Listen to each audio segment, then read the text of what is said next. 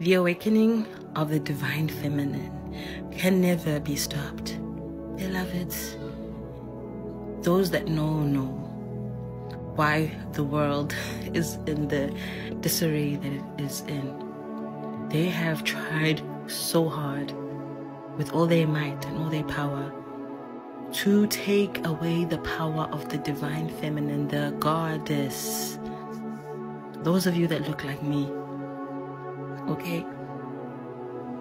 My women, my divine women, my melanated goddesses, it's time to rise, it's time to wake up. You did not come from anybody's rib. You gave birth to mankind. You have never been the tail. You've always been the head. You are the owner of this realm. You are the owner.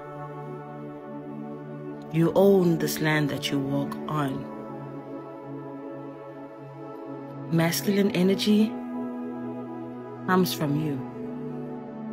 Humanity comes from you. You are all things. It's time.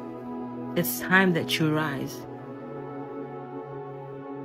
And yes, we do need our masculines, our brothers, to support us, but acknowledge that this throne belongs to us. Okay? Black families, it's time to unite. Black man, it's time for you to know why you were created and to get out of the falsehood and the imprisonment of patriarchy, which does not exist in nature. It's time to rise. It's time to rise. Bantu people, it's time to rise.